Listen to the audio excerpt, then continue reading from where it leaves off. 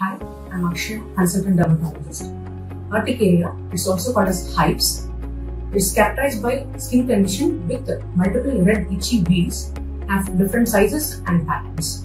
So urticariaங்கிறதுல ஒருத்தருக்கு தடிப்பாகவும் சிவப்பாகவும் உடம்புல ஏற்படலாம். இது ஒரு அலர்ஜினாலேயோ இல்ல நான் அலர்ஜிக் ரியாக்ஷன்ஸ்னாலேயோ வரலாம். ஒரு சிலருக்கு மறைந்தாலும் புது இடங்கள்ல ஏற்படலாம். அலர்ஜினால வரலாம், இல்ல நான் அலர்ஜின்றப்போ மெடிசின்ஸ் இல்ல இன்ஃபெக்ஷனால கூட இது வரலாம்.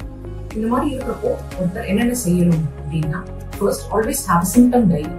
அதாவது உங்களுக்கு இந்த சிம்டம்ஸ் எப்பப்போ ஏற்படுது, எவ்வளவு ஃப்ரீக்வெண்டா ஏற்படுது, அது ஏற்படுறதுக்கு முன்னாடி ஏதாச்சும் ப்ரிகரிங் ஃபேக்டர்ஸ் இருக்கா அப்படிங்கறத நோட் பண்ணிருக்காங்க. அண்ட் அது ரிலீவ் ஆகுறதுக்கு எவ்வளவு நேரம் ஆகுது, ரிலீவ் ஆகுறதுக்கு எதுவும் மெடிசின்ஸ் எடுத்தா ரிலீவ் ஆகுதா, வித்தவுட் மெடிசின்ஸ் கிளியர் ஆகுதா, இந்த எல்லாத்தையுமே ஒரு சிம்டம் டைரி நோட் பண்ணுவாங்க. And have treatment plan. ஒரு கன்சல்டன்ட் டெர்மட்டாலஜிஸ்ட பார்த்து உங்களுக்கான ட்ரீட்மெண்ட் வாங்குங்க, அதை கன்சிஸ்டன்டா யூஸ் பண்ணுங்க. And avoid wearing tight fitting clothes. Tight clothes அர்டிகேரியாவை அதிகப்படுத்தலாம். வெப்பம் சூடு இருக்கிறப்போ அர்டிகேரியா ஒரு சிலருக்கு வரலாம். ஸோ லூஸான ட்ரெஸ்ஸஸ் போட்டுக்கோங்க. And have gold comprises R gold showers. இந்த மாதிரி அர்டிகேரியா வரப்போ ஒரு சிலருக்கு உடம்பு சூடாகவும் இருக்கும்.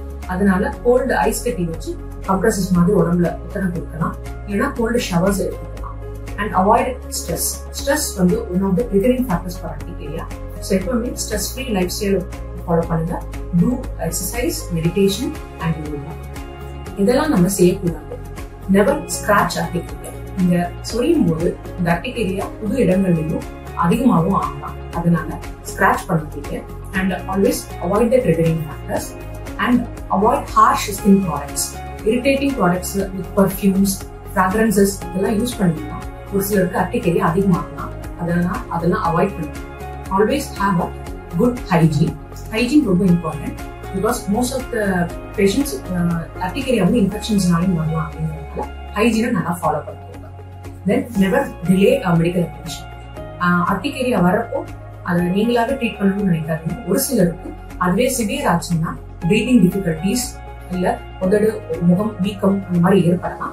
அதனால கண்டிப்பா ஒரு டாக்டரை நீங்க கன்சல்ட் பண்ணிடலாம். ஸோ இதை எப்படி நம்ம மேனேஜ் பண்ணலாம் அப்படின்னா, first follow healthy life style, have a good balance diet, keep yourself hydrated, have a stress-free life, avoid all the triggers, and then you can have a cool environment because heat இல்லைன்னா வேர்வை கூட இதை ஒன்று பண்ணுறதுனால always stay in a cool environment.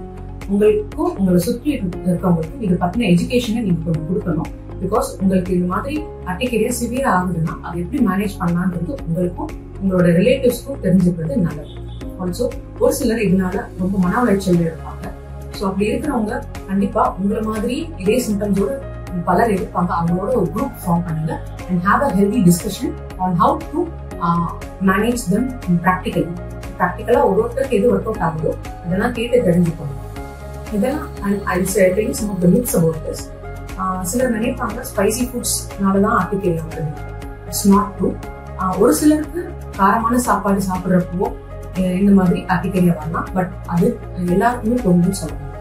அதே மாதிரி urticaria ஸ்ட்ரெஸ்னால வர்றது இல்லை அப்படின்னு நினைக்காதீங்க. Stress one of the triggering factors for urticaria. And then hives R not contagious. இது ஒரு அலர்ஜி ரியாக்ஷன் உங்களுக்கு உள்ள ஹெல்த் கண்டிஷனால வருது. ஸோ இது மற்றவங்களுக்கு பரவுற தன்மை இல்லை.